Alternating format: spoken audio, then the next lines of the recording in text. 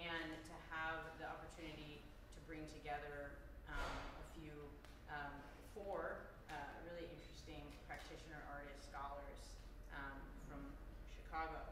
So this is part of an organization I run that's called the Indeterminacy Consulting Group. And me, Sanzi Babel, it emerged out of many years of running a festival and the scholarly work I did during my PhD. And the intention here is to collaborate with artists, academics, and practitioners across disciplines to design performances, lectures, and educational seminars.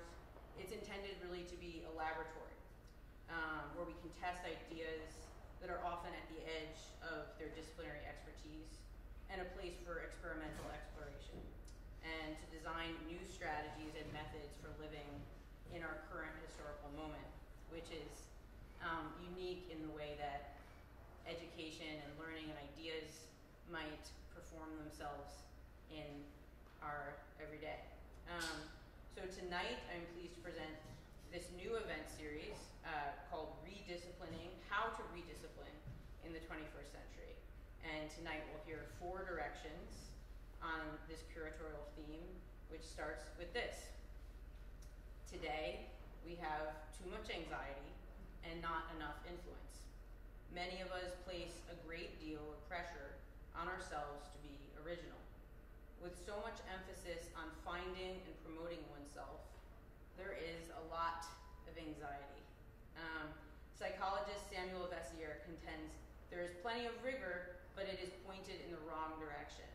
He tells us, quote, too much time, effort, and intention are being dedicated to being or finding oneself, lacking mentors and role models, and without a script, path, or rituals to live by, an individual's mind and affect and actions run amok aimlessly, end quote. To help us rediscover these models, we can learn from living scholars.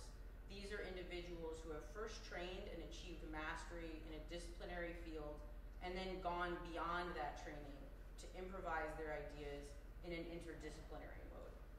This process of returning to what one knows, but in new and unexpected formulations, can be called redisciplining.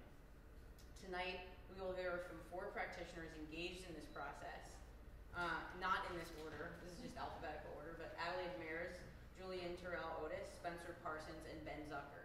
But in the order of presentation, we'll have, what is it going to be? Did you decide? Well, yes, it's going to be Ben Zucker, Spencer Parsons, Julian, and actually reverse alphabetical order. Oh, okay, perfect. All right, so yeah, with that, I look forward to these different indeterminate takes on redisciplining that we'll hear tonight, and then to a discussion between ourselves and with our presenters afterwards. So thanks.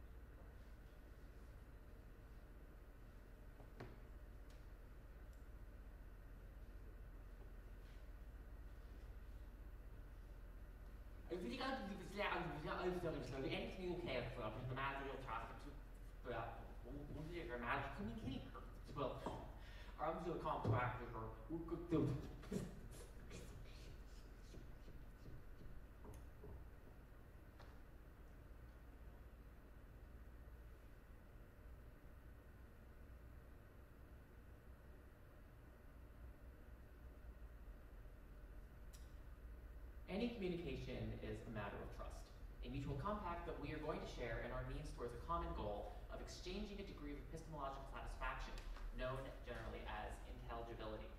Even when the communication is one-sided in structure, such as a typical lecture, as we have here, the side being talked to expects that a framework of intelligibility will encompass the speech acts that precede. In a lecture, the idea seems to be that those spoken to will submit themselves to the structure as made legible by disciplinary and social conventions. What I have done since this has started is, at its least charitable, played my entire hand too early and blown open some of the tendencies that may give this all away, to make the exchange incomplete in its satisfaction, to short-circuit understanding in another exchange for easy immediate affect. That is a mode of gimmickry. But again, that is the least charitable approach. Not only to me, but to the work gimmickry can do, more on that later, and to your ability to actually do the important work of extrapolating meaningful experience, which is only just indirectly related to the satisfaction of legibility. Consider instead that I am doing some earlier legwork of priming you to a new network of coherence, founded in the insights of incoherence and productive failures of conventional expedient communication. An alternative sort of openness to dimensions of speech, time, and sound, and as they relate to the meaning of the words I say. This is, of course, directly correlated to, say, the power of song and the ineffable aspect of vocal uniqueness, but though this talk has just arrived at song and there is implicated music, what I want to propose is our encounter with it by a thought to start from the very beginning. Any questions?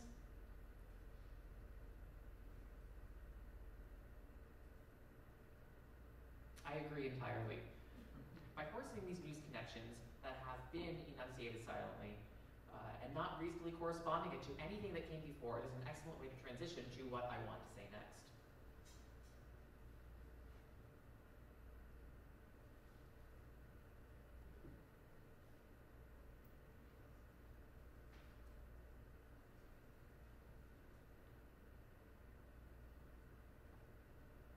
To start with music vis-a-vis thought is to consider thought's movement in time and space. We take the movement of thought through and into or onto being as a ground of possibility, not only from the extant literature, from the Neoplatonist defense of Parmenides to modern interpretations such as Gabriel de Penamba's thought freed from thinkers, but also as a base from which, apart from those sources, what we will compose with right here. I will compose it aloud, and occasionally compose with you aloud, and you will compose in parallel. And it is the magnitude of this trajectory of composing that will be the standards of the success of this exchange. Okay, let's see how far we can take it. Despite that spatial metaphor, let's start with time first, and especially as bifurcated between so-called regular time and musical time. Among others, philosopher Henri Lefebvre asks, as part of his rhythm analysis, does musical time coincide with lived time, or with imaginary time or duration, metaphysical or metaphorical time? Page 16, continuous publication. He later answers this question by saying, the relation between musical time and the rhythms of the body is required. Musical time resembles them, but reassembles them. It makes a bouquet, a garland jumbled up from. 64 in continuing episode. This bouquet is the inherent multiple of polyrhythmic cycles, inured in all bodies and practices, many of which he goes on to note are in some form of arrhythmic disarray caused by the imposed conditions of modern life. Consequently, we may gather that musical time does not coincide with lived time, and thus that its effects are underutilized or underobserved. One way we might observe this here is the very fact that language itself has a rhythm whose meaning is only partially contingent on said rhythm. I say partially contingent because the construction of phrases does in fact depend on the spacing of words in time. Syllables are dependent on being placed together such that a gestalt can be. And what happens when we go the other way, rapping and chanting are some ways we say, language enhanced by a more even or Euclidean division of time that brings us closer to the rhythm of the body, while paradoxically taking us farther from the norm or the reasonable. There's no discounting the fact that when spoken differently, they come across indifferently to the for I reprioritizing of syntactical or semantic structures, i.e. whether rhythm or meaning is more important. This does not escape contextual factors either. What we associate with these ways of speaking matters, from the possibility of and definite history of cringe if I had tried to keep rapping at the beginning, or the fact that I have been using the rhythmic profile of Rebels canonic exercise in repetition bolero incessantly during parts of this phrase. And from those different meanings, the collaboration of understanding and thought begin to emerge as one musical instance. These are factors not traditionally addressed in traditional Saussurian or Peircean models of semiotics, except if we consider the dimension of the interpretant to involve perceptual dimensions of time. Instead, consider this an extension of structuralist semiotician Roman Jacobson's poetic function in semiotics, where the syntactical or technical elements of a message's construction are reoriented or projected onto the level of their organizing principles. That is the principles organizing the left to right movement of addresser, message, and addressee. Those techniques are then what he called projected and flipped to how we then might apply those to the interplay of context, message, contact, and code. That is the content of any given statement or speech act. Time and rhythm here may be considered part of the code element that when projected onto the acts of the addresser and addressee become contextually important in their own right. The fact that we are virtuosically considering not only what we say, but how we say it as part of the message. In 1968, I ran into Steve Lacey on the street in Rome.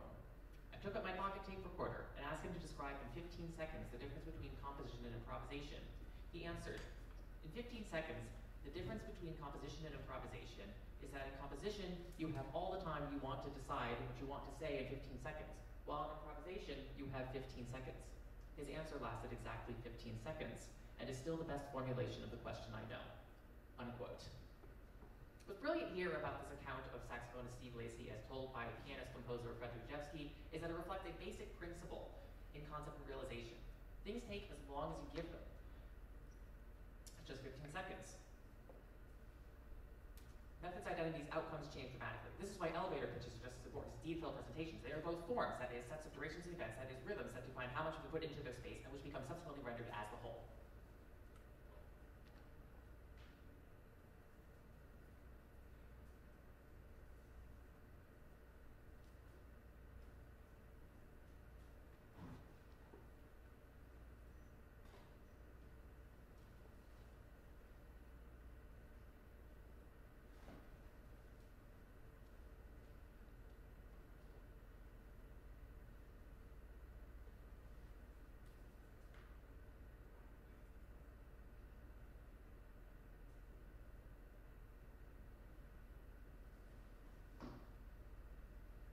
Derrida's critique of a metaphysics of presence actually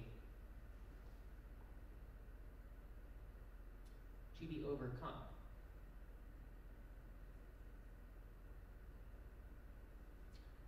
Logic inhabits how we take in written words all the same. This is an extension of an argument made by Adriana Cavarone for more than Implicit in the circuit Cavarone mentions is space.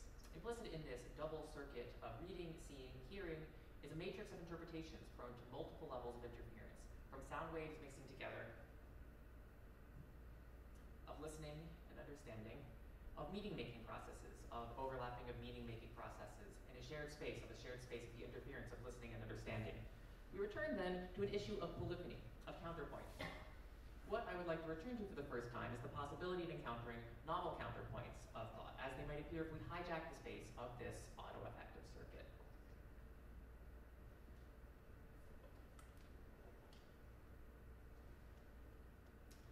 What does this hijack look like? Consider Nancy Holt and Richard Serra's Boomerang. Yes, I can hear my echo.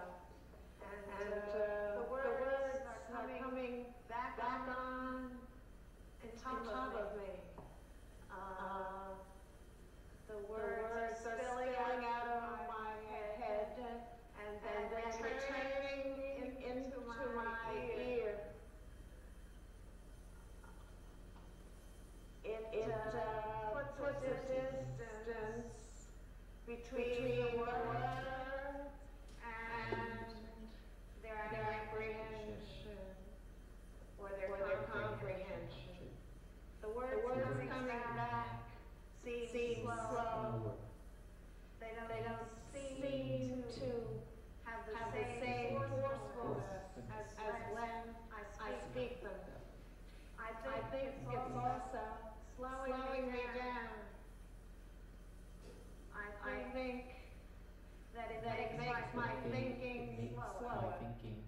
lower.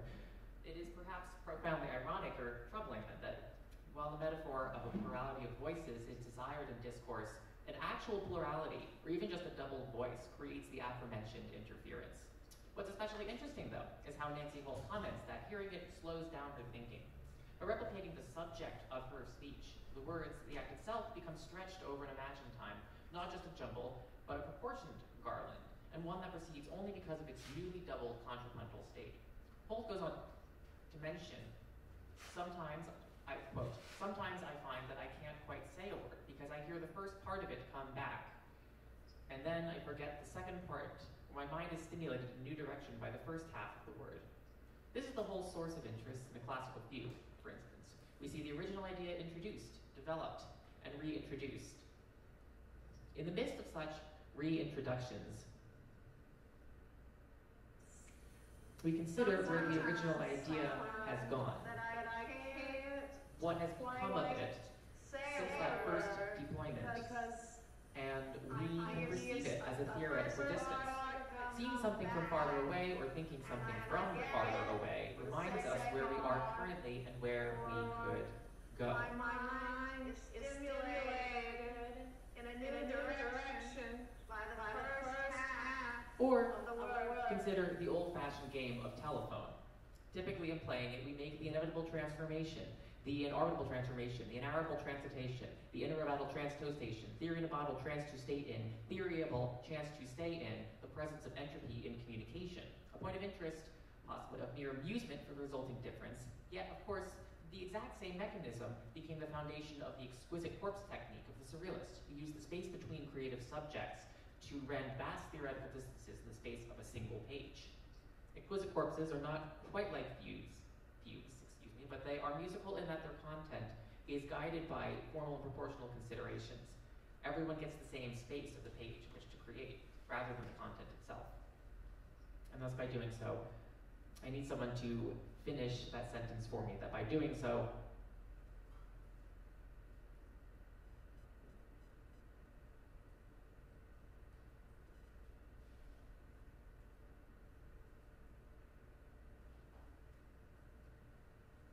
that's not what I would have either. And it's not what you have either. Say I had called upon you. This is basically me asking you to say something in 15 seconds.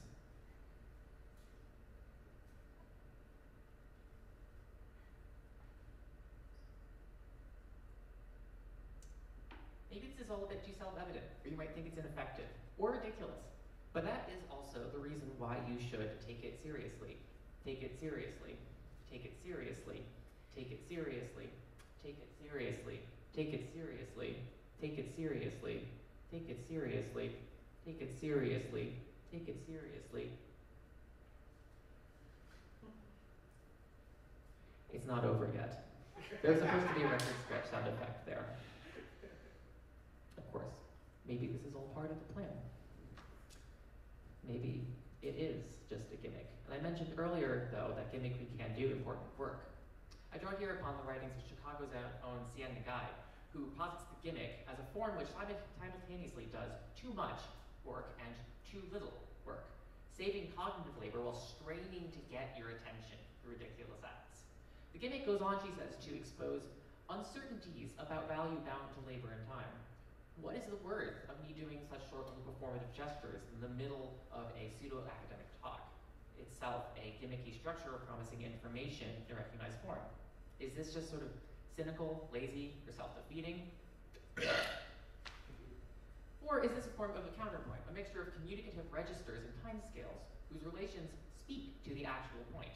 Is this like boomerang, using that gap between the appearance of these registers to slow down our thinking?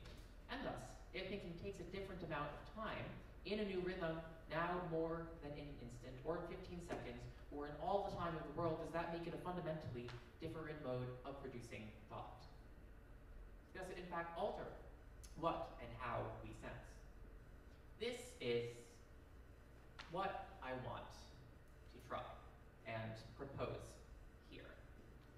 Modes of exchange based not on the need for efficiency in preset times, but taking advantage of how musical structures outside of lived time as they were can restructure what we think and possibly think. more communication in literal counterpoint, or with the recapitulation of developments and ruse and silences. Sure, it might be more confusing on the surface, but paradoxically, needing to listen and to assemble thoughts in real time actually further embed us in where we are, with the people we work with, or are teaching, or are playing with, or just plain existing with. I only present it to you here as vaguely fixed as it is to break the ground.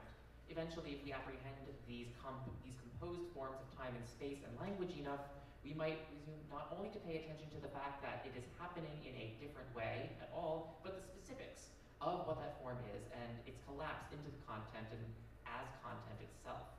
Our communicative compact, instead of an exchange, becomes a collective structured improvisation towards a shared goal of creating unique, highly localized meaning. Tools to do so are baked into our reality already. And in this case, musical experience seems primed to take it all up. So thank you for letting me throw this all out here.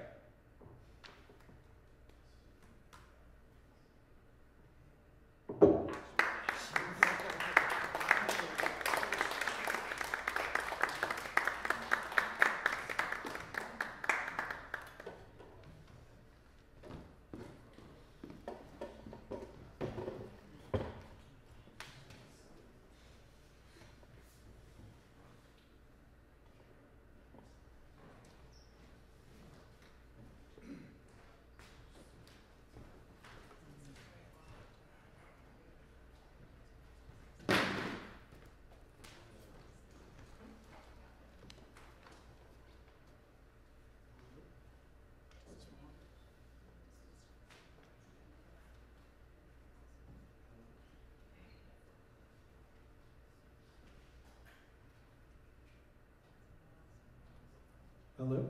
Oh, there we go. Excellent. Hello. My name is Spencer Parsons, and I teach at Northwestern University, and I make horror films. And I'm going to talk to you a little bit about horror. Oh, we need to, yeah.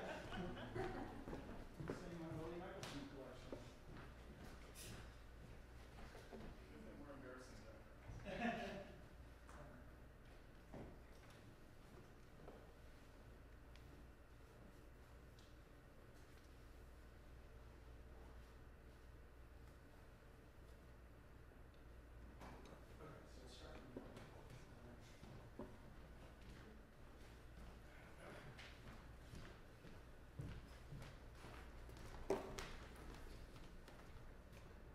So the technology may make this a little tortured.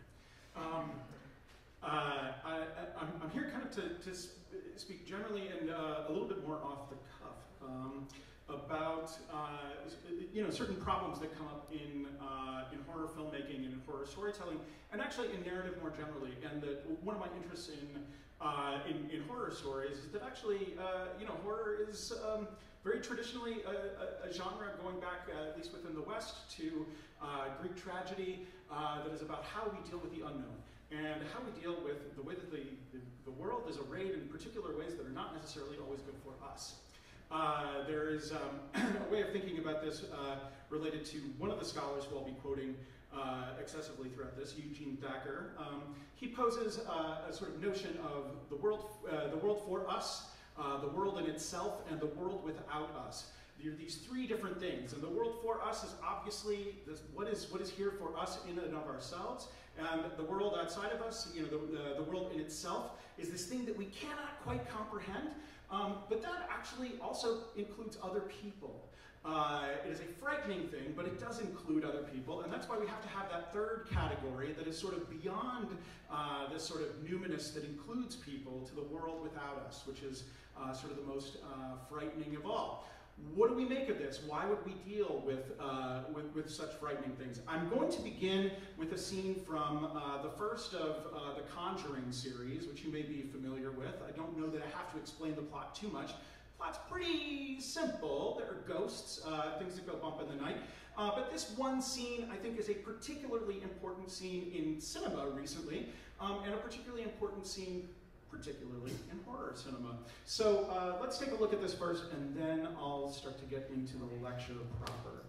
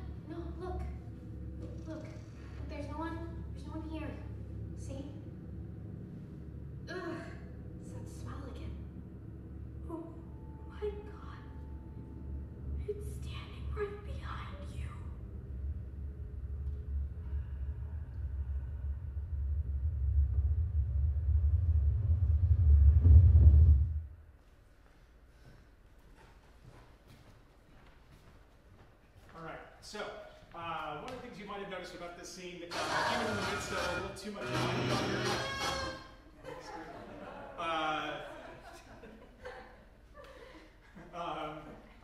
More ghostly visitations. One of the things you might have noticed is that there is actually nothing that can be seen in that corner. The most frightening thing about this scene is not what we can see, but what can't be seen. One of our characters is saying he's right behind you, and we can't see it. In most horror films, you would start to see something there. But this is one that is distinctly withholding from us. But this is not necessarily a pattern that the movie follows, unfortunately. I wish that the whole movie could function in as extreme a way as this scene does, in embracing its sort of darkness. Sam, do we have it up and we can go to the next? Yeah, so this is our opening slide. So I'm calling this talk Fool Around and Find Out, Fantasies of Mastery and Denying Mystery.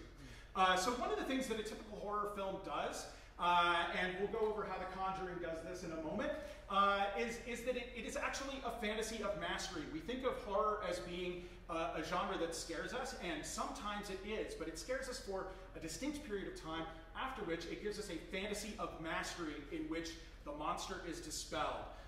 People can master something, and this is something that tends to make the genre, on the whole, quite conservative. I think. But there is another way if we are willing to go down what is actually a scarier and less comforting path. Next slide. Eugene Thacker, who I mentioned earlier, in his book In the Dust of This Planet, says, as H.P. Lovecraft famously noted, the oldest and strangest emotion of mankind is fear, and the oldest and strongest kind of fear is the fear of the unknown. Horror is about the paradoxical thought of the unthinkable. So this kind of fear of the unknown is embracing the unknown, but it's unknown, so we can't know it. This is why it's unthinkable, and actually why it's frightening. Next slide.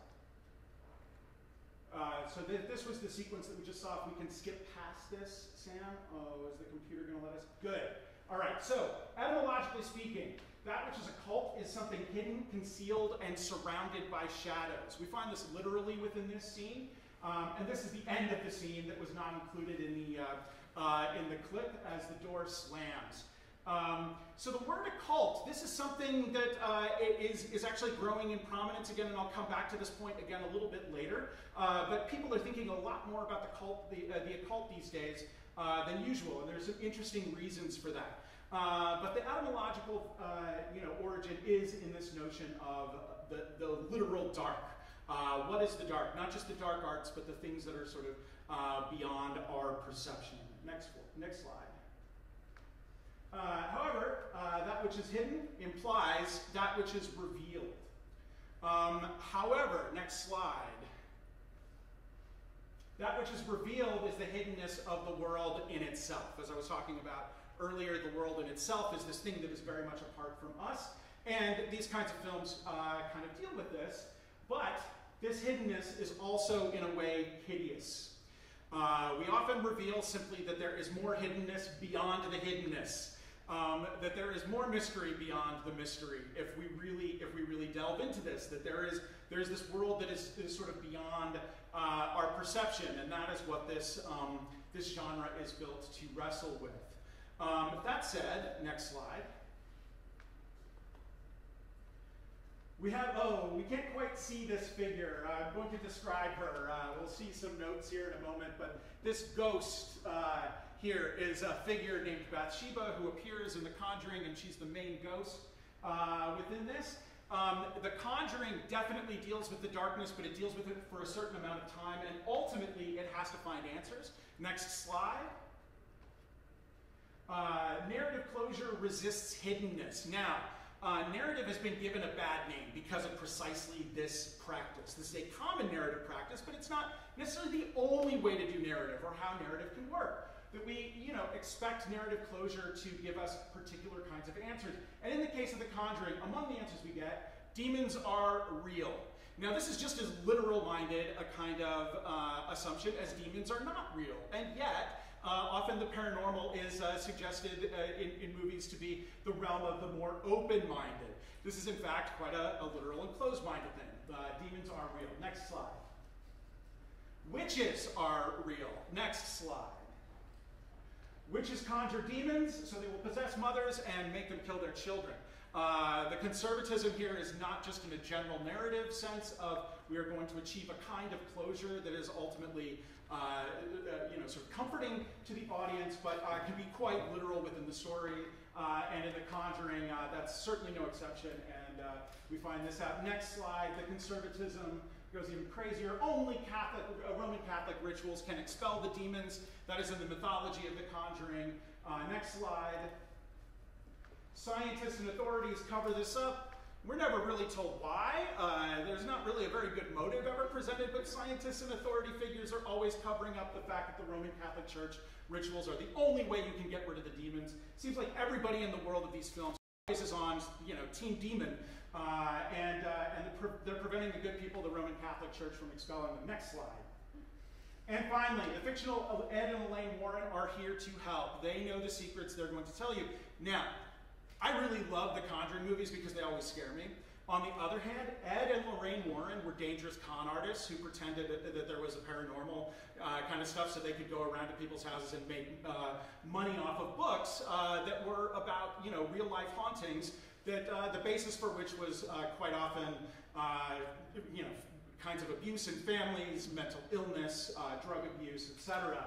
Ed and Lorraine Warren in real life, not really great people, using myths of the supernatural and myths of the Roman Catholic Church and its mysteries to overcome the supernatural.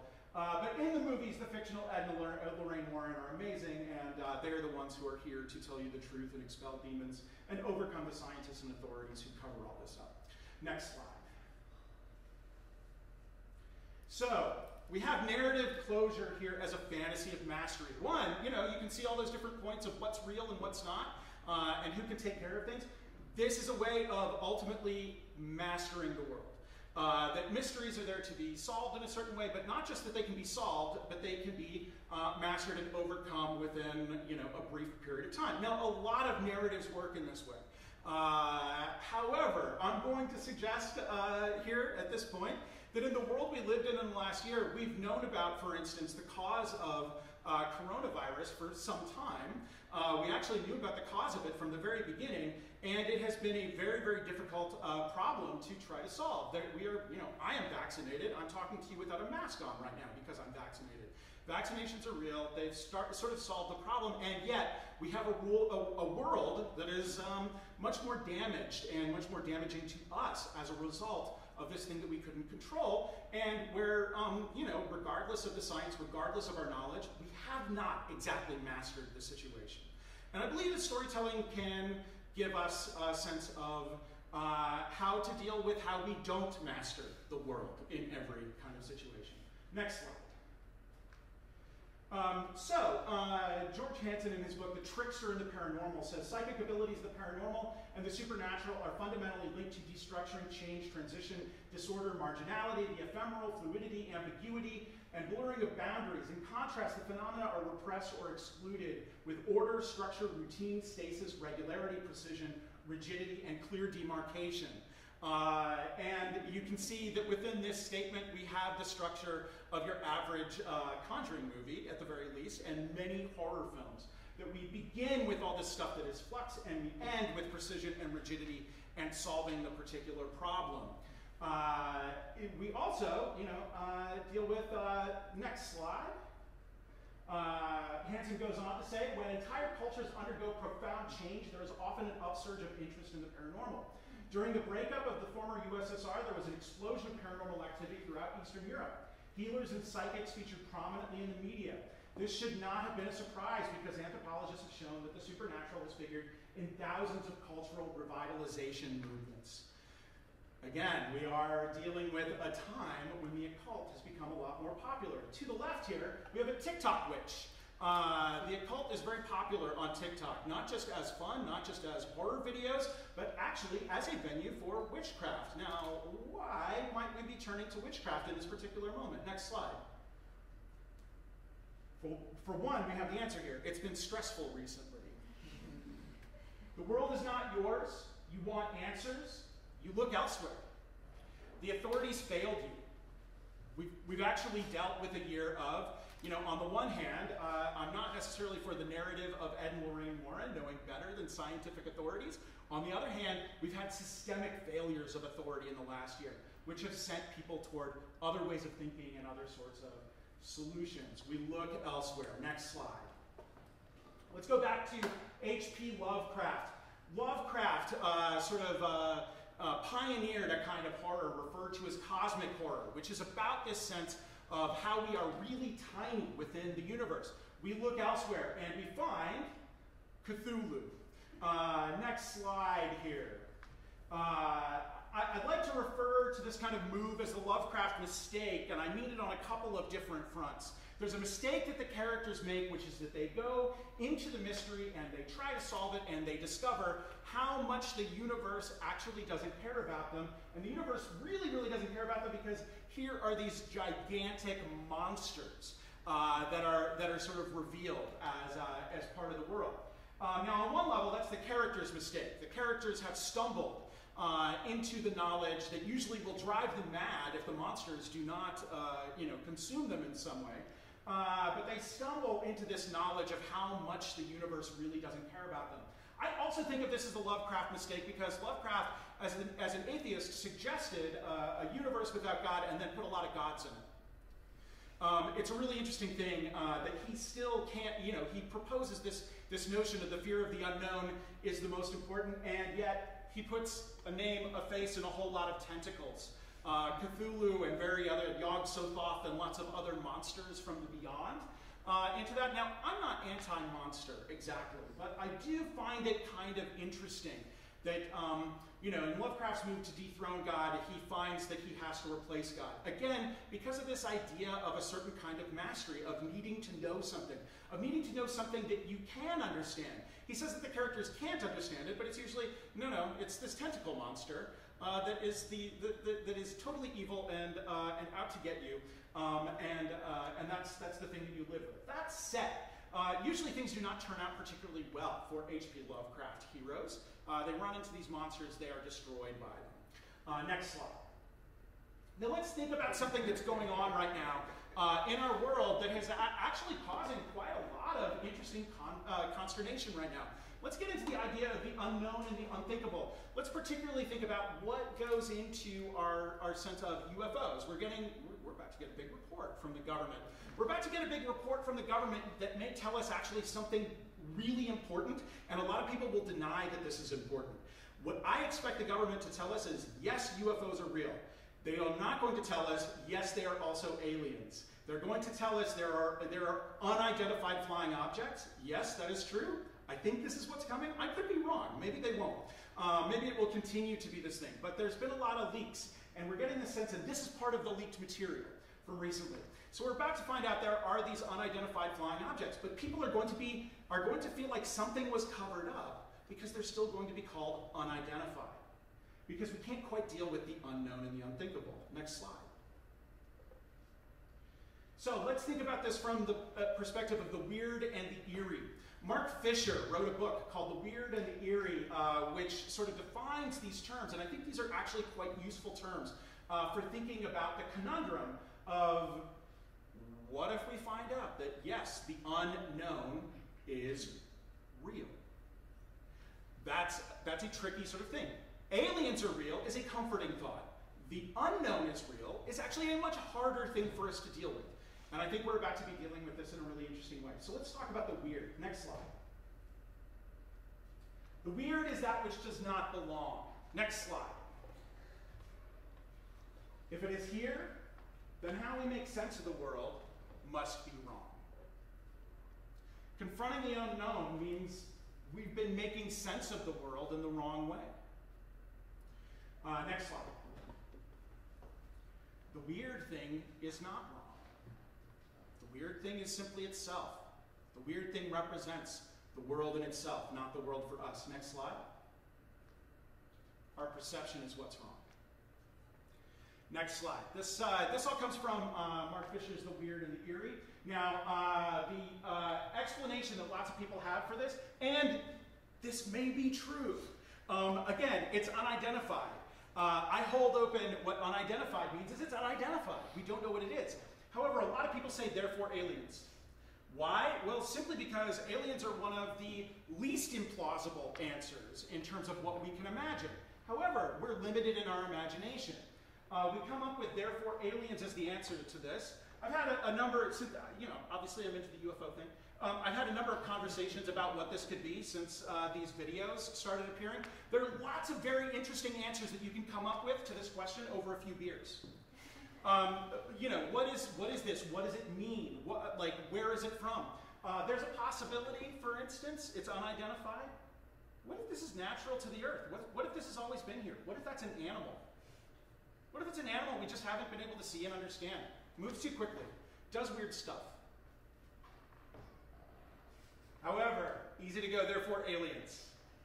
We have lots of, and therefore aliens is a phrase used by a couple of paranormal podcasters in Australia who I listen to a lot. They on the one hand, they're into the paranormal. On the other, they don't suffer fools gladly. And they will often answer someone, oh, therefore aliens, when that is the explanation. Next slide.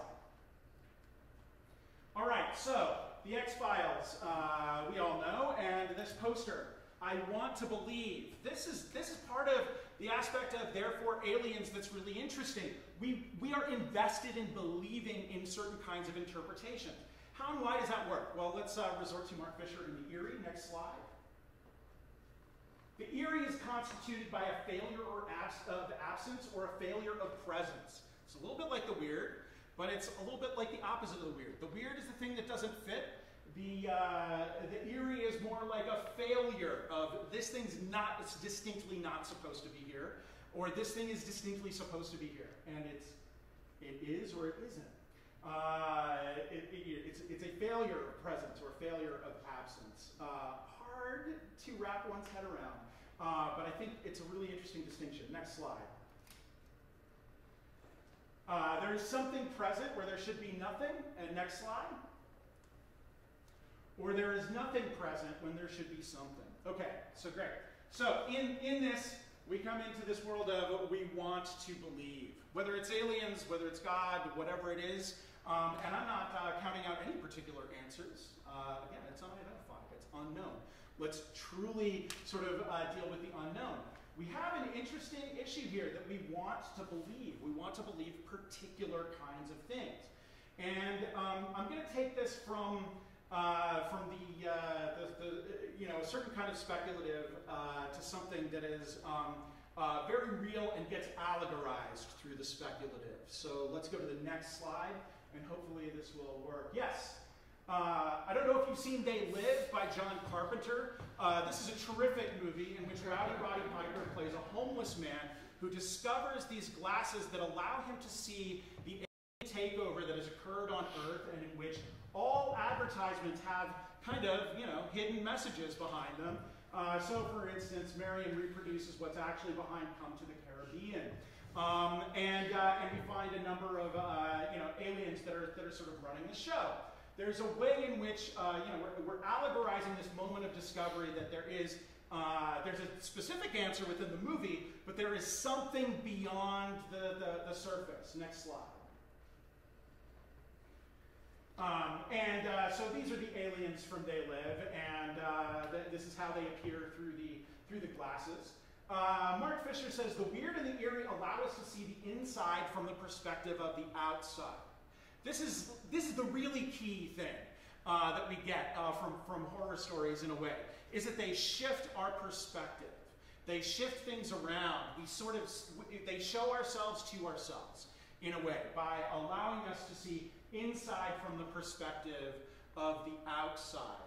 The thing that is out of place throws us out of place.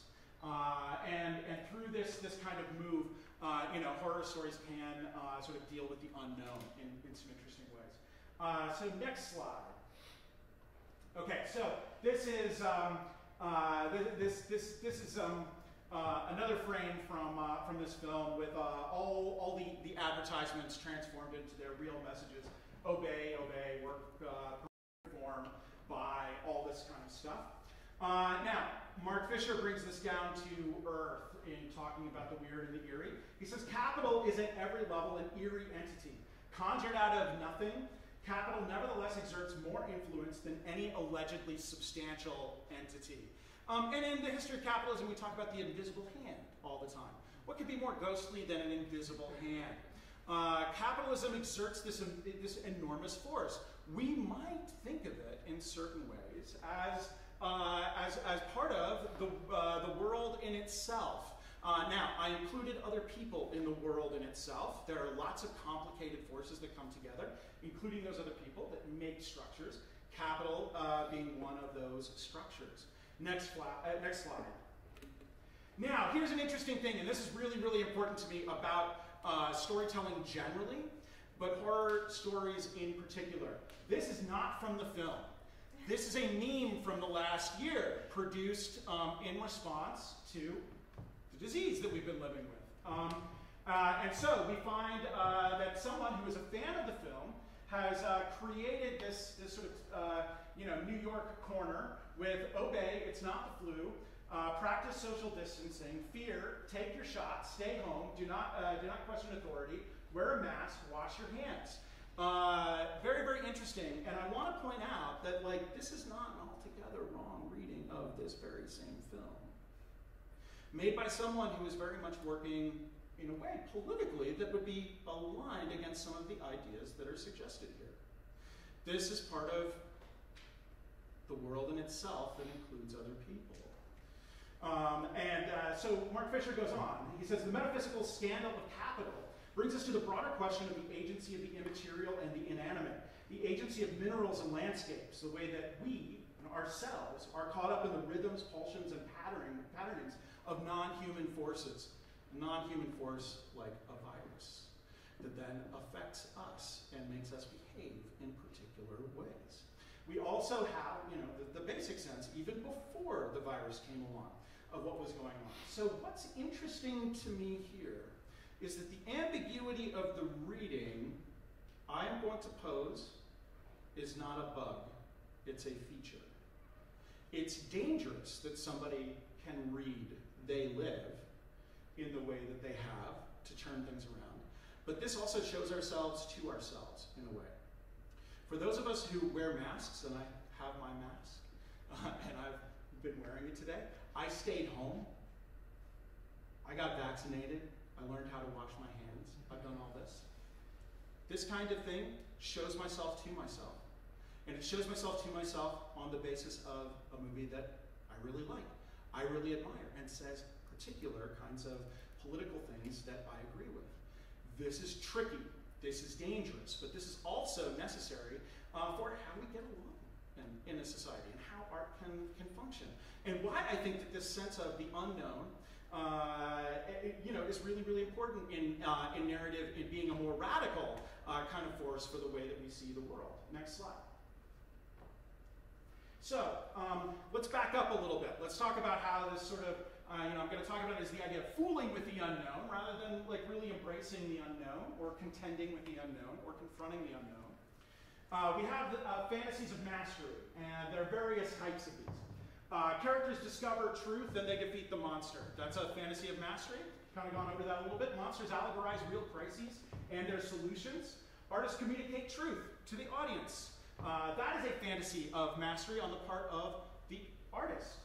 The audience reads the correct truth in the artwork. This is a fantasy of mastery on the part of the audience. The audience now has a fantasy of mastery by taking on and reading the work correctly, seeing exactly what the meaning is supposed to be, rather than, for instance, admitting multiple meanings, and not simply that it is ambiguous, but there may be radically different ways that people can read the thing that is actually supported by the evidence of the text or by the experience of it.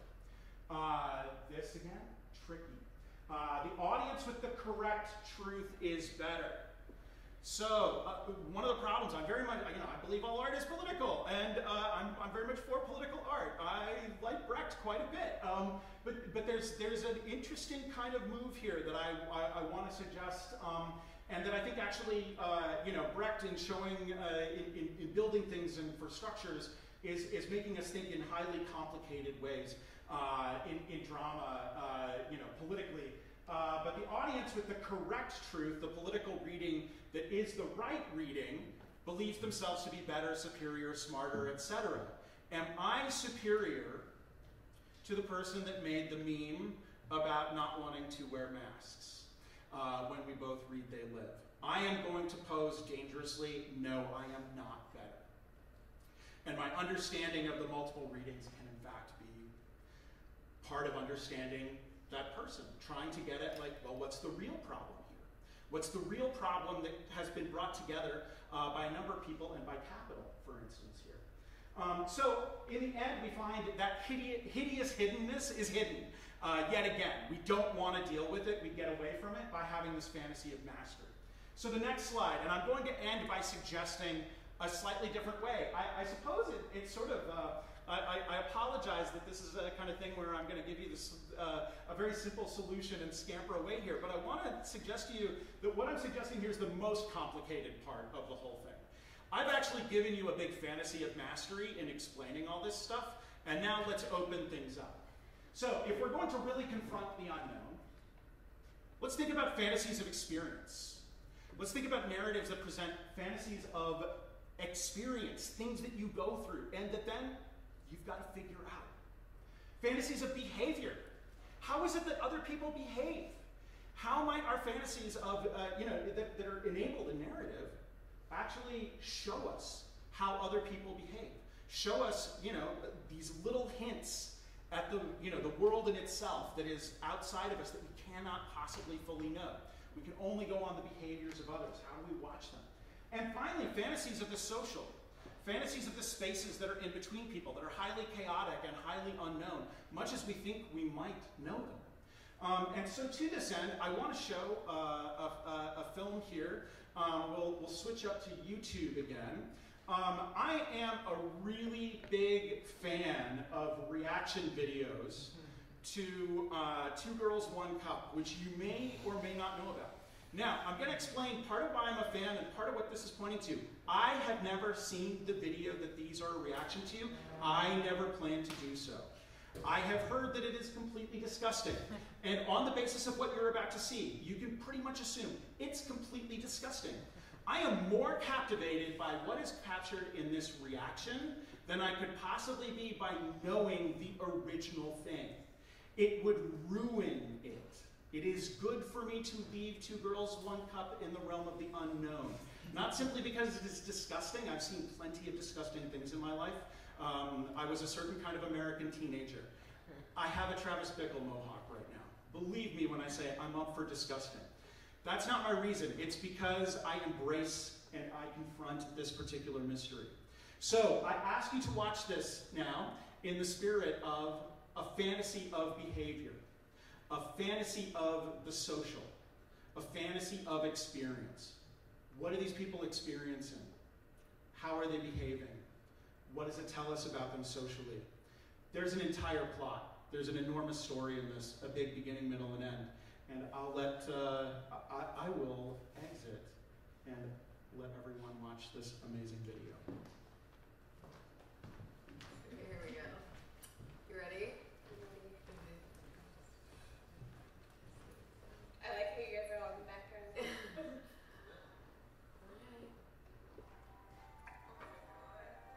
I'm kind of scared.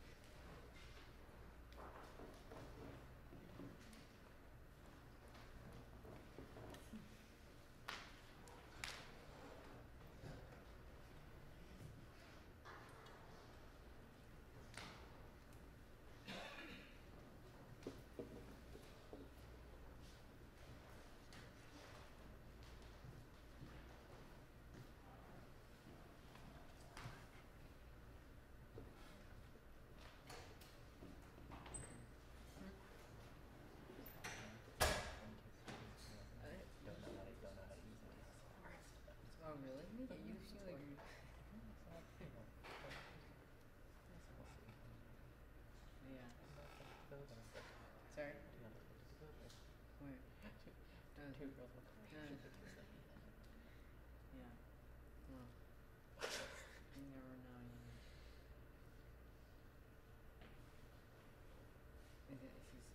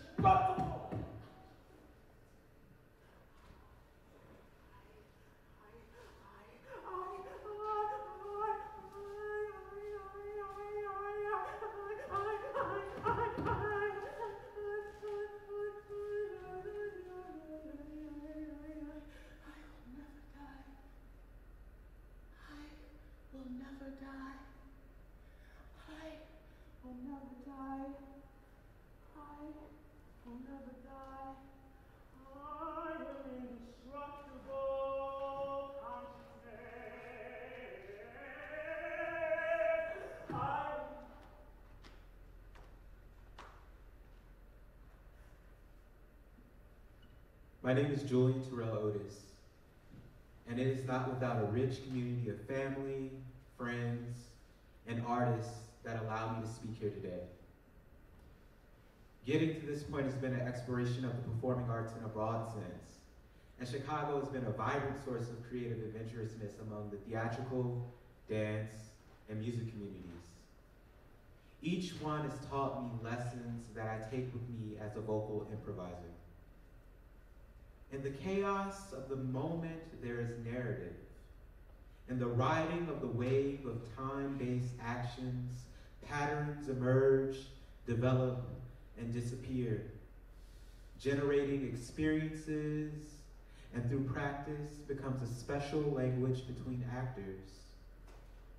Relationships emerge, and through that lens, we come to better understand each other. At its core, I'm looking to better understand myself through these relations and find connectedness to humanity. Living in this moment of collective tragedy and distancing social isolation has made the urgency of connection so paramount. Communities need to convene with each other, create new myths that communicate new social relations. In order to do this, we need to hear each other, to see each other, and to take up space. Resolved, critiquing contemporary music through improvised performance seeks to be a personal reclamation of music's ability to be a tool of ideation and critique of itself in all institutions. It is a meeting point, a convening of parties, and a sharing of practices between scholars, musicians, and policy debaters, high school, college policy debaters. These three communities provide unique ingredients to the creative pot. In scholarship, we locate the research lens of critical race theory to view our creative field. Policy debate provides the link between the academic and music worlds by providing a vehicle for the academic content, but also being a type of music in the delivery of the words. The oration is sound material. Engaging musicians in these worlds provides the material to navigate through improvisation and respond in expressive terms. And by immersing ourselves in the study of critical race concepts, it allows us space and time to apply these frameworks in our lives.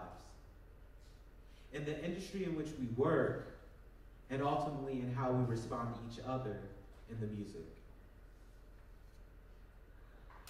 A quick timeline of the project includes a research phase. Here, I will engage in major texts and peer-reviewed articles in the field of critical race theory, CRT, including works by Derek Bell, Robin DiAngelo, Kimberly Crenshaw, and Richard Delgado.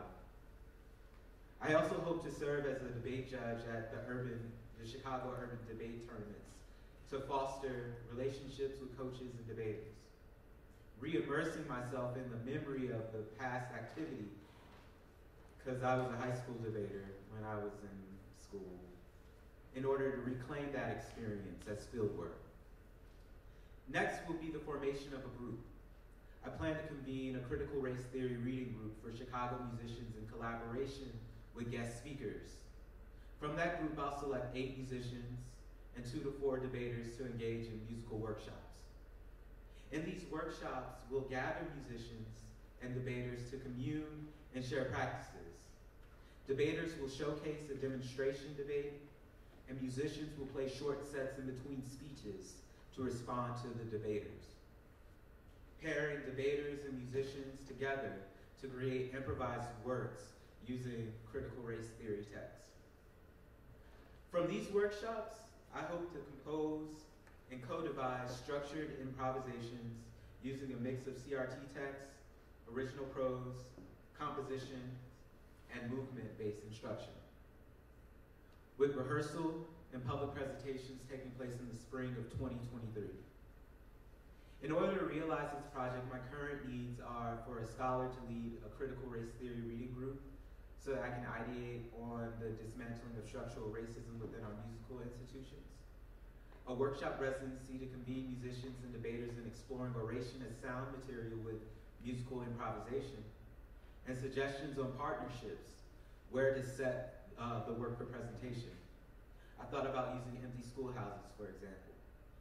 To close, here is just one possibility of the combination of oration and sound material combined with using the voice. So the first clip, which you can cue up right now, is actually taken from a New Yorker article on critical race theory and classical music, and it's just me reciting the text. So.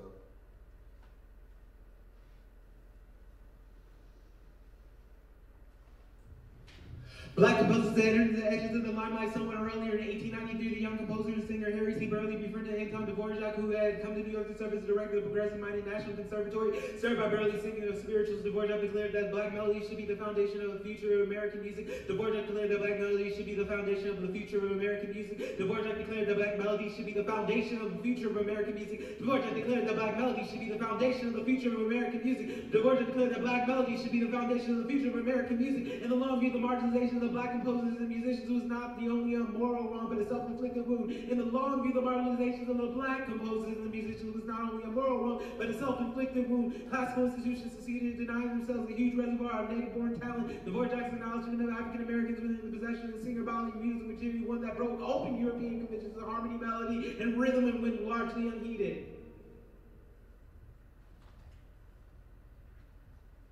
So this clip recognizes the speech patterns that I was used to hearing when I was in high school debate. And ultimately, I want to combine this experience of using the words as sound material with the second clip that you can cue up, and adding musical instrumentation to that to see how can we respond to the text using our instrument, which mine is voice. So using a looper, I was able to loop over the text that you just heard.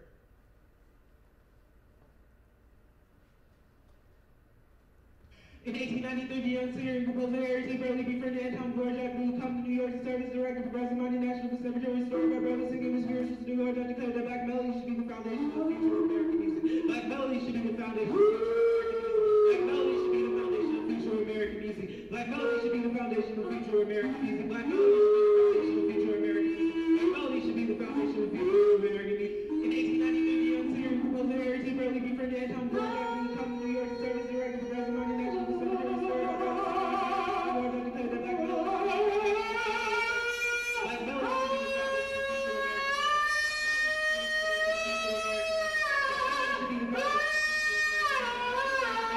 of future American music. Black melody should be the foundation of future American music. In 1893, the young singer composer Harry T. Burley befriended Anton Dvorak when he come to New York to serve as director for Gradual National Conservatory story about singing experiences in New York and declared that black melody should be the foundation of future American music. Black melody should be the foundation of future American music. Black melody should be the foundation of future American music. Hey, thank you so much. And that was just an example. The work is kind of at the beginning stages, so my goal is to have different musicians engage in the reading group with us, so that when we come to actually do the performance, it's coming from an engaged place where you can actually they'll use their own instrumentation, whether that's voice, whether that's another musical instrument. So that's just an example of what that is. So thank you so much. Really appreciate the opportunity.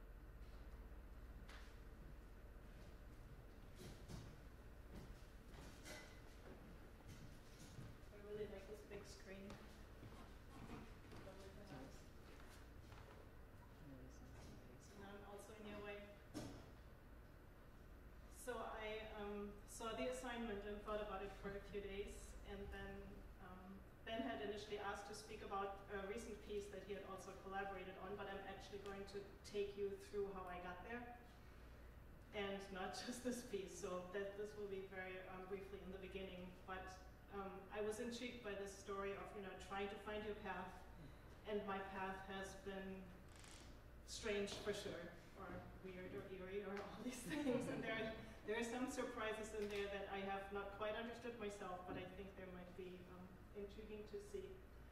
So this is actually from a text I wrote after something very strange happened within the work. And so the highlighted piece is something that I have experienced, and you will see in a moment that any given work of art considered in the context of its maker's oeuvre is likely to be both a preparation for later works and a recapitulation of previous works. It's quite well known that artists keep repeating themselves, and these repeat cycles are each time a surprise, and as work goes on, it changes in tone. So next, please. So I have broken it down into 4 cycles, And in each cycle, I understand something, which then enables me to move on. So this one goes from 1980 to 2011, so it's a very long time. 1980 is when I entered art school, and 11 was when I had my first enormous aha moment, with a lot of work happening in between. Next. So this was in 2000, when I had gone through various explorations. I had made sculptures, I had made light installations, and I had this incredible urge to make diagrams. And I had, with the light installations, you know, kind of gotten a career going. There was a piece in the MCA, I got residencies, I got recognition. And then I could not resist the urge to diagram books. It was crazy. What had happened in the light installations was incredibly intriguing. I had people interacting with each other. Everything I did felt like a prop. And I wanted to go more behind the scenes. What was happening? What were the discourses that happened in the arts? Why aesthetics? What is this? Next. And I had thought about the box in the Valise Duchamp's piece and said, maybe that will help me explain to myself what I did if I just create an overview.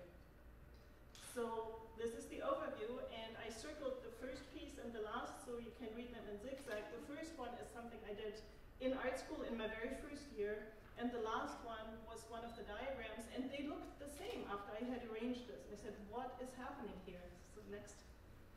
And what I noticed was that this very first piece was actually a diagram, a sculptural diagram after a book my high school art teacher had given me after Benjamin Lee Ward's Language, Thought, Reality. Incredibly intriguing, changed my life on the relativity of language and grammar. And the last one is a diagram on Ellen DeSanayakis, What is Art For? And so this was not on the content, but it was just the formal similarity that made me realize I had always been making diagrams. And through this entire era of making modular sculptures and light installations people could enter, I had worked out formal aspects of diagrammatics. I had no language for it. None of my teachers ever pointed it out, even though where I come from, I went to the school, the Kunstakademie Düsseldorf, so Joseph Beuys was the teacher there. He made diagrams, but there was nobody making the connections between the pieces I made, and that because I did not work with content that explicitly. Next, please. So diagrams was the insight. Next. I tried then to figure out what that is. Did I have to do something else now? Was I becoming a reader? Did I have to quit the arts? Was my career over? And somebody introduced me at this time to Willem Flusser, a Czech writer, theorist, media theorist, poet, wrote about his own exile. And he had, among many other things he wrote about, told this story how media succeed each other but contain the kernel of the previous. So the left and the right are really the right thing. The left kind of like a grid, and the right one a series of images, one from a series of images I made. And so the very simple story is there. We have facts, like a stone. We have images, like a picture of a stone. We have concepts, like the word stone. And then we have models of stones, which might be a taxonomy. And each of those contain the previous in their story, but it's an expansion of how we are able to think. And so these are connected. The image is connected to myth-making, the concepts to the ability to think historically. And then once we are thinking in models, we are thinking in terms of games. And that made a lot of sense to me, that my diagramming was part of the game. It was a picture that came after language. It took words and reimagined them in a new way. Next.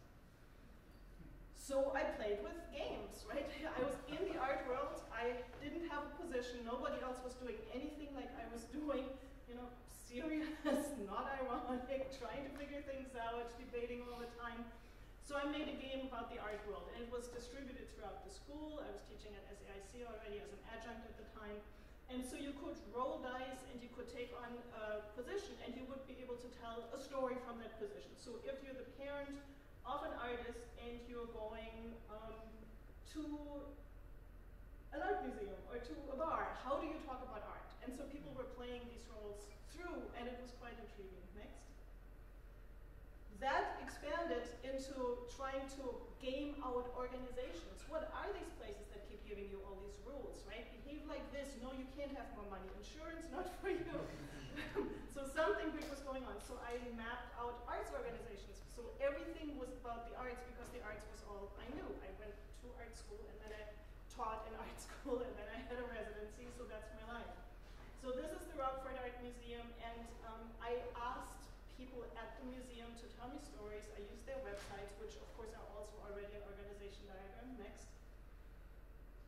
And I made a really large one a while later of the Hyde Park Art Center. So if you're in Chicago, you know the Hyde Park Art Center. It was the takeover, it was the new exhibition. And there I very explicitly wanted people to be able to place themselves. So this was created also as a postcard, so I could hand it to people as a postcard as they could see it. And then I had buttons made in these colors so you could see I am working in operations, I'm on the board of directors, I'm an artist. And so people played with this, and you know, when they got drunk at the opening, it was even more fun. And all these flowers are actually photographs of everybody who works at the Hyde Park Art Center. So people were in there, but they were celebratorily in there. So that kind of work netted me a job. Next. So I am now a tenured professor, but where, right? I'm in the Department of Arts Administration and Policy. I did not know that such a thing existed at the time. It was suggested to me to apply for a position in there. I was very surprised I got it. I had tried for others, I didn't. And this is all part of the story, by the way, right? The professional piece, how you are sustaining yourself, what it is like to be precarious. And so there was this moment where to some people it made sense that an artist at an arts institution who is interested in organizations and how they function should have such a position, which was wonderful. It was a great opportunity. Next. This was truly material I needed to learn, but in the second cycle, I didn't become an arts administrator, but I learned, after I had learned about diagrams, I learned about instruments. So that's the next piece. Next. I went to conferences. I wanted to learn about the field of arts administration. I was extremely interested in policy. I went back. I had lived in the United States at this point over 20 years. Was it that long? Yeah. And so I went back, you know, I'm from Germany. What are the assumptions in cultural policy? They are very, very different. And so I actually was able to frame these things that I had grown up with and that were, you know, kind of indeterminately present. So I went to this conference and I made a drawing on the back on the airplane, and then I thought, what do I do next? So I started to mail it to people at the conference and give me responses to this. I need a conversation about that. What is going on? And I got some responses, and it was nice. Next. I did it more intentionally. I joined various organizations, again, German language ones, because that was a way to expand the field. And I started to make these full conference maps. This is an early one. And so you notice the structure, right? There are these 3 lines, and there's a dot in the middle. And that was something that began to repeat. Next. So there's one very explicitly so. And so at these conferences now, it was actually built in that I would meet with people after the conference was over, maybe on the morning after the conference, we would discuss it. Said, this is what I heard. Do you think these was the topics? If it's going there, then now and then they were published in literature that came out later. So this ghostly image behind these are actually people having early prints of the material in front of them. Next. And so eventually I came up with this instrument that I called the fractal 3-line matrix. I realized that this is in a way a picture of my brain. I was thinking about each, it's a very simple way. I'm sure philosophers do these things all the time, but I kind of self-discovered this. So if I'm thinking of the 3 most important topics in any text, right? A conference is a text, just a large one. I don't want them to be hierarchically. I intersect them so I can spin them. They have outlying topics, so I give the ends of these axes names, and then I can fractally expand this. And as I'm doing this, the left and the right kind of gives me these stacks, so that has meaning. So I'm having a lot of fun creating or applying this to a variety of materials. I even do it with students now who are developing their thesis work. It's actually applicable to a lot of material. Next. But then something really, really, really strange happened. I went back home. My dad had died recently. I went through, you know, materials. I found a box with my artwork. That thing on the left is a Christmas ornament. It's a straw star, which I made as a child, you know, 4-year-old, 5-year-old, and it looks the same, right? It has the same things, and it has a string in the middle, right? My matrix always had to have the spiral for, you know, depth and indication of 3 dimensions and movement. And it gets stranger. Next. Along with that thing, there were collages I had made. So my mom always had me do childhood artwork, right? So we had straws. So I took the straw and I made a collage how to make a straw star. And then the thing next to it, and they were like archaeologically in the layers of the box, right? So the one on the right, I had written a letter, like, to dear mom, with my name, like, in the center. So kind of looks the same, right? So I had to take this really hard sit down. It's like, what happened? So the matrix, I'm in my 50s. The things there, I'm 5. There's a really long time in between, right? Next picture. So this is the question, of course. What is my achievement? Have I done anything but kind of like unearth the layers of my brain? Is, making Christmas ornaments what made me who I am? And so I wrote this text and tried to work through it. So I looked at Gail had these great ideas. And you can find it, by the way, on my website if you want to look. It's written in a very strange way. It's a ring composition. So more strange things happened as I was writing this. So I had to think about this. What I wanted to do as I wrote this, the last sentence here, I wanted to look for other ways of finding continuity in what I was thinking, what I was doing, and that was to relate experiences to work by others across disciplines. I had to work with other people. And that had actually started already, but I wanted to make it more intentional. Next. So the third cycle then is I am looking at what I call epistemic engines, how other people know, or, so actually the presumption is, right, this matrix is how I know, so it's my epistemic engine. So I want to look at other epistemic engines. Out of this came a thing called the braid and the idea of performative diagrammatics, which is what I call my work now. Next. So this started at a residency in Banff when people made me or invited me to their studios. Then there was a break where it did studio conversation mapping with students. And then at a sabbatical, so again, I mention these things because these external circumstances are really very, very important to when you have time to think, how you think with others, how things can happen in context.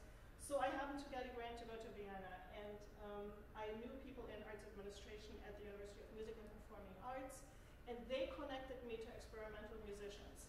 And I started in Vienna to have these in-depth conversations with musicians, and they all started with the question, how do you work? And I didn't need to know what they were doing. I didn't need to understand their discipline.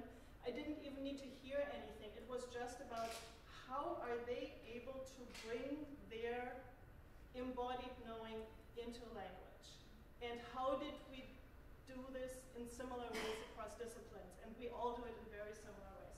So I'm showing you some images here of people I interacted with in Chicago, and if you're part of the jazz scene here, you probably know them, Ken Vandermark. And so I would always make this very informal drawing or diagram, and then I would take the material and map it onto the matrix. And the artists were often more interested in the informal drawings. They recognized themselves in this, so the matrix was my exercise. And then I asked them in return to improvise on this. Basically, the idea is, if I can discern your epistemic engine, can you use it as a compositional device? And does this double down on how you work? Next. So here's an example with Tamika Reed, where we weren't in my studio, we were in a residency at the Roger Brown House, so I just drew this thing out, so it doesn't matter, right? I don't need the pre-package. And then also, I started to make these overlay images, right? I really had fun playing with Photoshops. So they were these iterations, right? Conversation, notes, drawing, another conversation, feedback music, then I would document it. And so the iterative part was really important. I didn't understand it. Recently it makes more sense to me, but I really felt the need to keep going.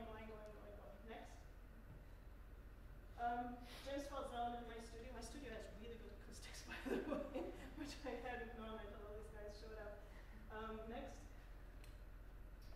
This is with a visual artist, Jim Degnan, and so he was drawing on his material as a feedback, which I have to say the work with the musicians is more meaningful in these contexts, so it was something that worked out better for the project. I still like the results. Next. What came out of this after a really long time was that I realized that everybody told me the same things. So this now goes beyond the epistemic engine piece. Maybe one thing to mention, I was totally exhausted. I had talked to maybe 40, 45 people in depth. I could not wrap my head around somebody else's epistemic engines anymore. It was too much. The first ones And so I began to summarize what I heard, and what came out of it was everybody talks about how they make things, right? Like an example is somebody told me, I sat under my parents' piano and the vibrations made me deal with contact mics later on. So very, very straightforward story.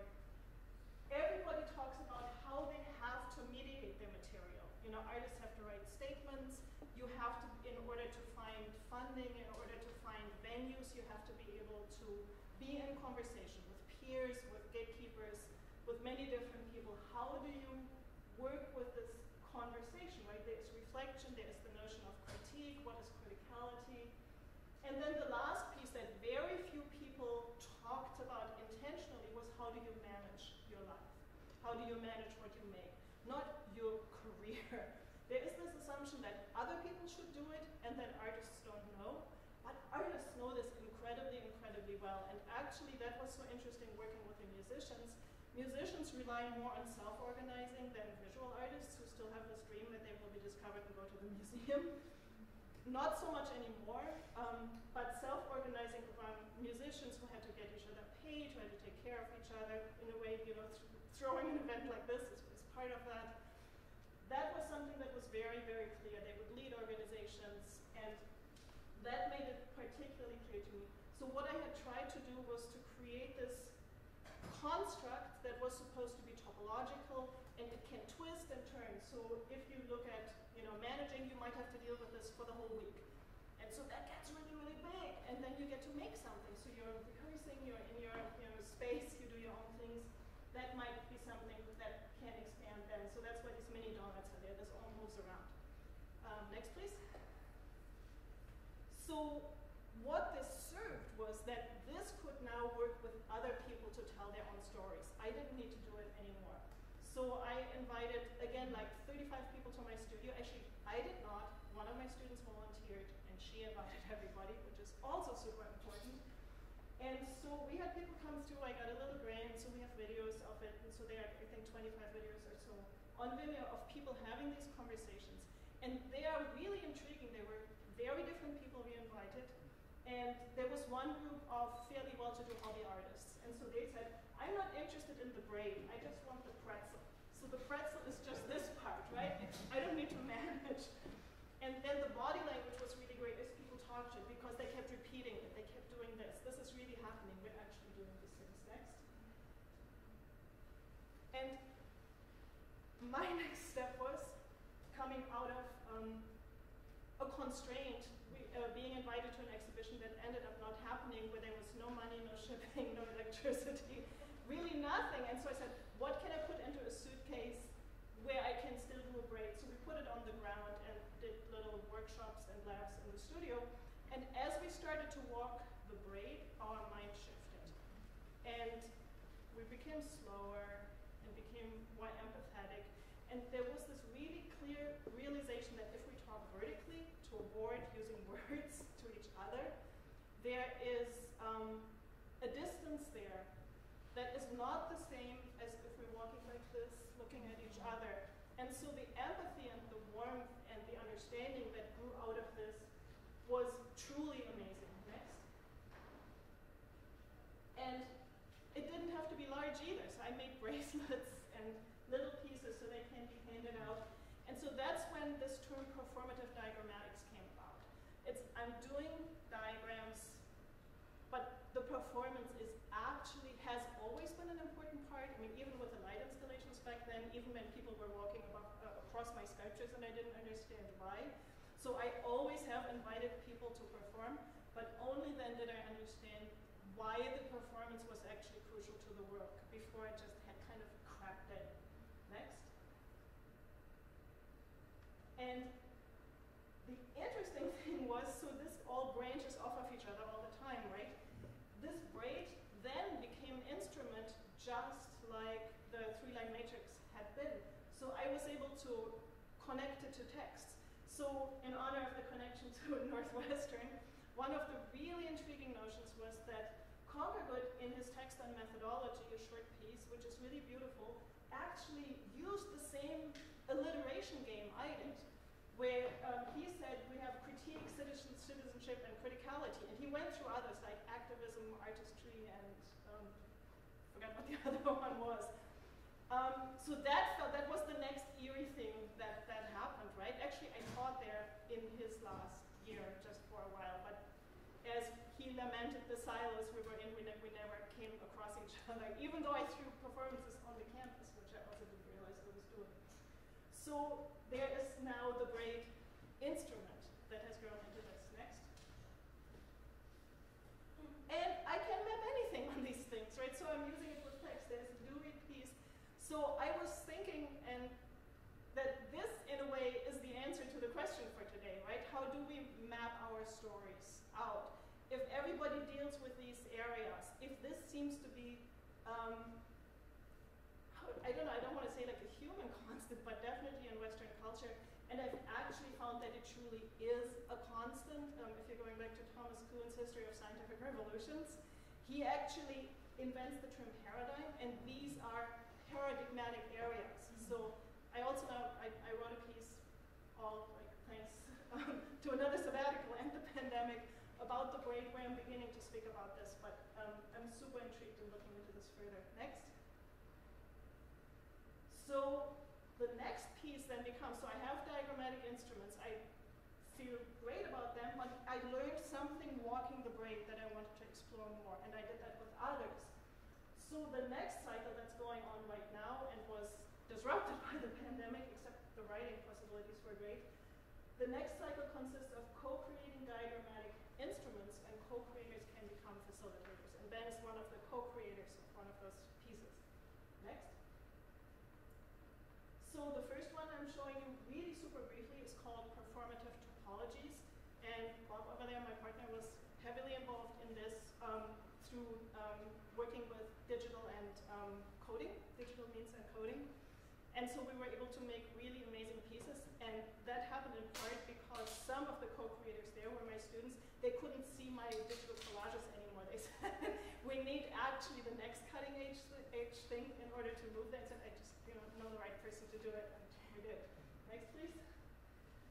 So some of the work happened in my studio. Some of it happened at a residency I had at the Bauhaus University Weimar. This is the Bauhaus University Technology Lab, where with Bob I had started to work with a 3D camera, and they had tracking devices there, so we played with a variety of materials. So this is the back end of the piece, and to me the back end, how it's made, is as important as what comes out. Next.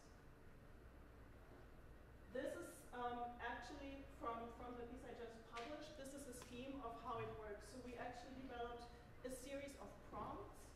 So there are prompts.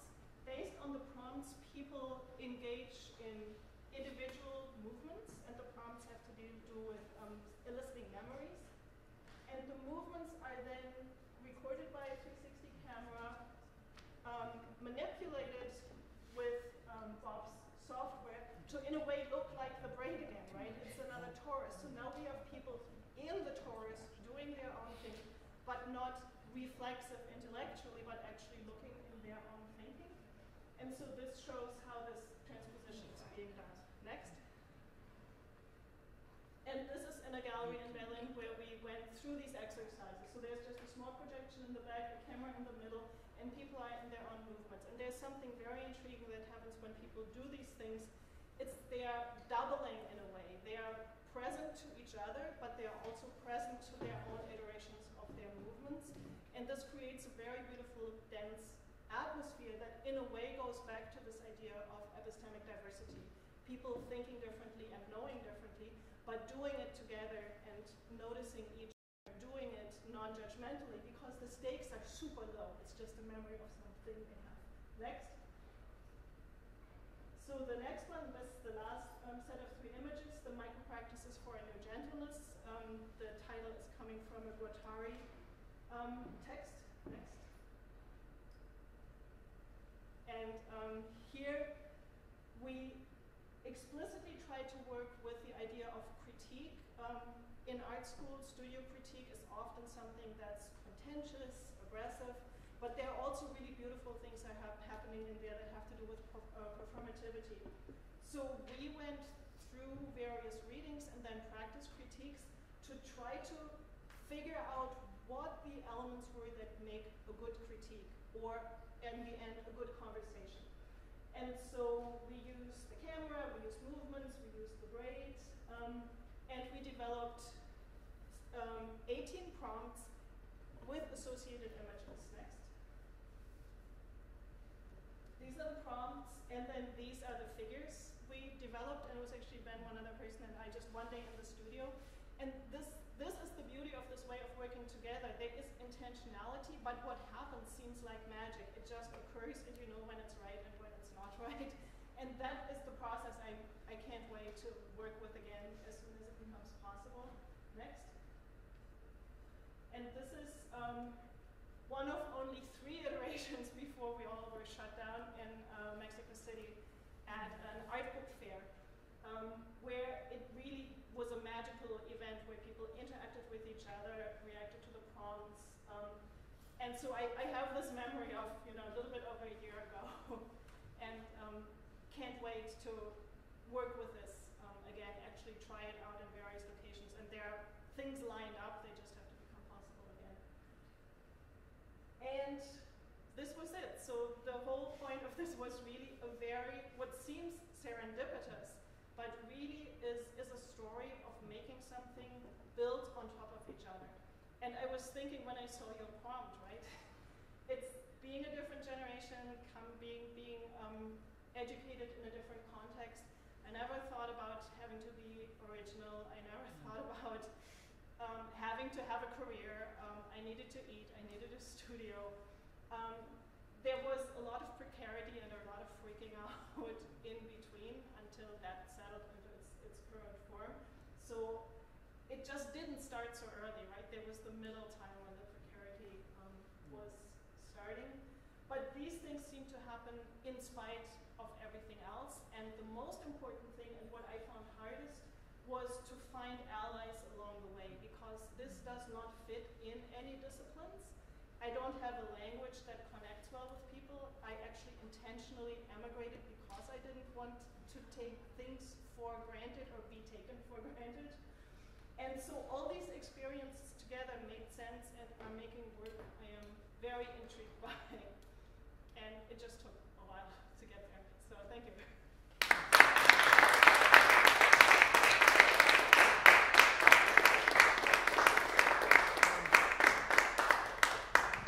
So yes, so maybe that's wow, that was a lot of fun. I had a lot of fun. Thank you all.